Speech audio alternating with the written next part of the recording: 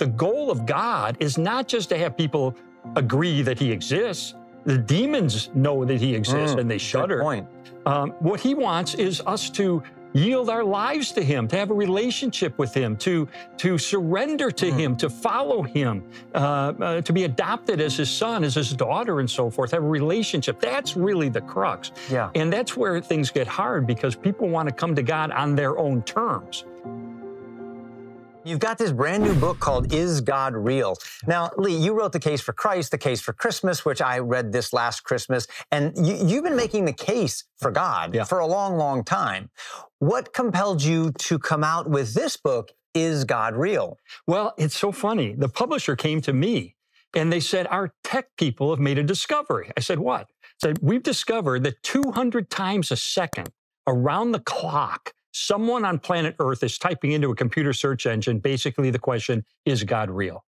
And they told me this, and I thought, my goodness, if there's that much interest and curiosity, I ought to do a book and address that question. So I drew on some of my previous material, added new material, and it's kind of a one-stop shop to kind of get the basic case for God being real. What have you found to be the biggest reasons people struggle to believe in God? I think there are two. And one is kind of new. The biggest struggle is, in fact, I did a survey. I asked a cross-section of Americans, if you could ask God any one question and you knew he would give you an answer right now, what would you ask him? And by a huge margin, the number one question is, if there's a God, if God is real, why is there suffering in the world? It's some permutation of that. That's the number one objection. The number two objection is kind of new. And that is this. If God is real and he loves us and wants a relationship with us, why does he seem so hidden? If I could see him, I believe in him. Right. Well, you know what? Probably not. And I'll tell you why. Because we have instances in history where God did make his presence beyond obvious. For instance, guiding the Israelites through the desert. I was just thinking of that. Yep. And even before that, in Israel, with all of the plagues and parting the Red Sea. Parting the Red Sea. But what happened? You would think, oh my goodness, God is real. No, they fell into apostasy again. So why would it be any different today? If all of a sudden God wrote in the sky, hey, folks, I'm really here, we would say, oh, well, that's an optical illusion. Someone's projecting that. So I'm not so sure if God knocked on each one of our doors and said, excuse me, I'm right here. I think some people would say, nah, I'm not so sure. Besides which, the goal of God is not just to have people agree that he exists. The demons know that he exists and they shudder. Good point. What he wants is us to yield our lives to him, to have a relationship with him, to surrender to him, to follow him, to be adopted as his son, as his daughter, and so forth, have a relationship. That's really the crux. Yeah. And that's where things get hard because people want to come to God on their own terms. You know, I'll come to God if he endorses this and this and this, but if he doesn't, I'm not interested. So they want God to come on their terms as opposed to saying, wait a minute, if God is real, I ought to come to him on his terms. Now, I used to be an atheist. I tell people that today I am a recovering atheist. I still have lots of skeptical thoughts and questions that I have answers to some, and others I still am waiting. Sure. But there are also lots of things I believe in, and I believed in as an atheist that I could not see. Yeah, right. I can't see the wind, but I can see how it affects things like leaves on a tree. Right. I can't see history or love. But I believe in those things because of circumstantial evidence and other corroborating evidences. And so I can't say that the lack of visual sight demonstrates something cannot exist. Right, right. The question is, why did God choose to do it that way? And maybe there's a reason behind all of this. And maybe there's an element of faith that he requires and delights in. And it's a way of keeping proud people out of the kingdom and allowing humble people into the kingdom so that he's not stratifying heaven based off of intelligence and IQ or athletic performance or even visual capability. It's based on maybe a condition of the heart. Right. God walks a fine line. He needs to make himself readily evident to those who want to find him. And he says that he has. And he says that he has. It says in Romans 1, verse 20, it's so clear from nature. Just like you see on the cover of your book, there it is. The heavens declare. There you go. It's the great big cosmic shout in your face that God is here. Right. But on the other hand, he has to keep himself sufficiently hidden so that those who don't want to find him won't find him. That respects our freedom of will. That respects our ability to decide whether we're going to follow him or not. So God kind of walks that line. I remember being on the movie set of the movie Left Behind that I did, and there was one of the actors there who said that he just cannot believe in God. And when I asked him that question, why he would say such a thing, particularly an actor on the set of a movie about God, he said, because I prayed when my sister got leukemia that God would heal her, and he didn't. And I just can't believe that there would ever be a God. We have to relate to that. We have to understand that is a traumatic thing. That's a real thing. Let's deal with that. Let's talk about that. That trauma is real. But at the same time, Christianity does offer good answers in that area. And we need to get to that at some point. Lee, your book covers so much. One of the groups of people I'm thinking of are those who do have a belief in God. They know that God is real, but their belief in the reality of God or his character has been shaken to the core because of tragedy. I can think of people I know who have experienced a tragedy that is so grieving, that is so extreme, I don't even want to explain it to you right now. And they've got to be having these huge, monumental questions about, who is this God that I have believed in? What is he really like if he allows these kinds of things to happen? What does the book offer to someone like that? You know, you look at other religions, look at Eastern religions, and they say that trauma like that or suffering is maya, which means an illusion. It's not real. I would say baloney. Jesus was honest. Jesus said at one point, in this world, you will have trouble. But then he says, but take courage, because I have overcome the world. So in other words, by his resurrection from the dead, he has established that he is who he claimed to be, the unique Son of God. And when we're going through the kind of tragedies that many of us go through in this world, he is the one we need to turn to. Why would we not turn to him for comfort, for answers, for the next step to take in life and so forth? I mean, he's saying, take courage. I've overcome the world. In other words, I'm here for you.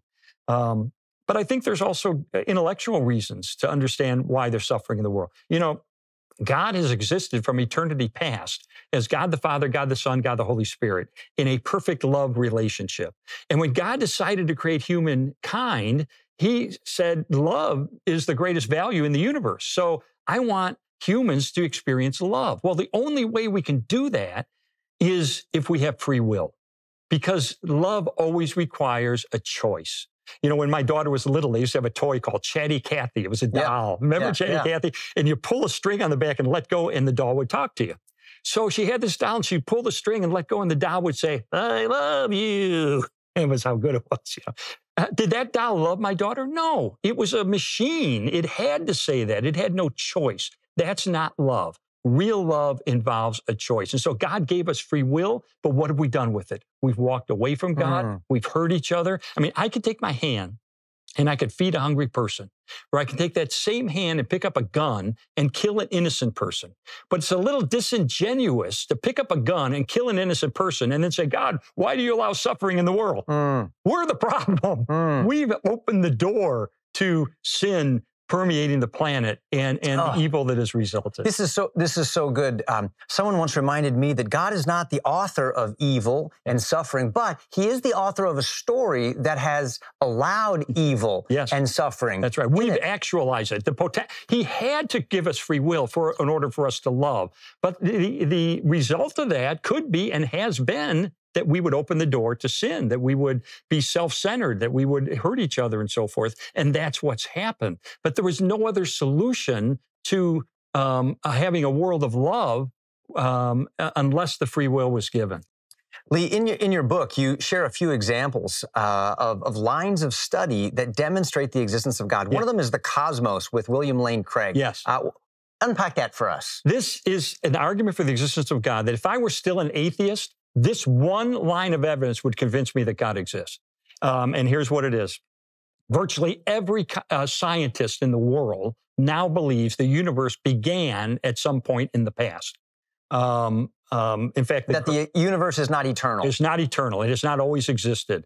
Alexander Vilenkin, the head of the Cosmology Institute at Tufts University, said the proof is now in place that the universe had a beginning. Well, that makes a strong argument for God, because whatever begins to exist has a cause.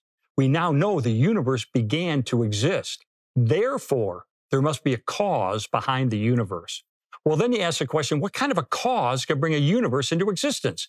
It must be transcendent, because it existed apart from the creation. It must be timeless or eternal, because it existed before physical time came into being. It must be immaterial or spirit, because it existed before the physical world was created. It must be powerful, given the immensity of the creation event. It must be smart, given the precision of the creation event. It must be caring, because he created such a wonderful habitat for us to exist in. It must be personal, because he had to make the decision to create. And then the scientific principle of Occam's razor tells us there would be just one creator. Well, wait a second. Transcendent, spirit, eternal, powerful, smart, loving, unique. That's a description of the God of the Bible. And I'm telling you, Kirk, if I were still an atheist, I would look at that argument and say, I do not think. And I've listened to atheists and skeptics try to attack that argument. I don't think there's a good counter argument. I think that argument does it all. And I personally, anyway, would come to the conclusion there is a divine creator.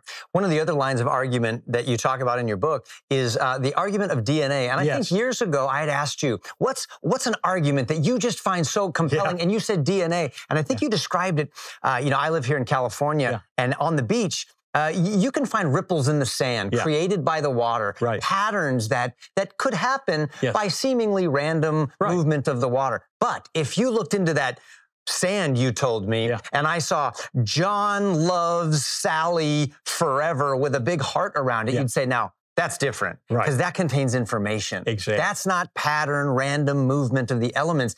That is communicating a message. Yeah. And that's exactly what DNA is. Unpack that for us. Yeah, you have 100 trillion cells in your body. If you were to open any one cell and uncoil the DNA, it would be 6 feet tall. Embedded in that DNA is a 6-letter or a 4-letter chemical alphabet that spells out the precise assembly instructions for every protein out of which you're made. So in other words, just as English uses a 26-letter alphabet to spell out words, DNA uses a 4-letter chemical alphabet to spell out the assembly instructions for all that you're made of. That is information. And whenever we see information, whether it's a computer code, whether it's a painting on a cave wall, whether it's a newspaper article, always, always, always there's an intelligence behind it.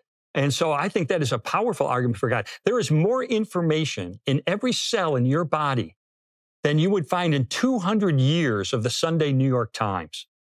It's just a mountain of it. Where does information come from? That's right. There's no example anywhere. And in my book, I look at the kind of theories the scientists come up to try to account for it. They can't. They can't. There is no example anywhere of information that does not come from an intelligence. And this is a new argument. I know you know Stephen Meyer, PhD from Cambridge University. He has popularized this argument and written books about it. He's awesome. So this is new stuff. This is only the last 40 or 50 years. In your book, you also document story after story of people who have come to faith in God, and the transformation of those people are themselves evidence of a supernatural power. Can you share one of those stories? Oh, I'll share my favorite one with you. And this is right. Some people have a direct experience with God, and it's just hard to explain it away. My favorite one is a guy that you probably have heard of, Evel Knievel. Evel Knievel was a drunk. He was a womanizer. He was a gambler.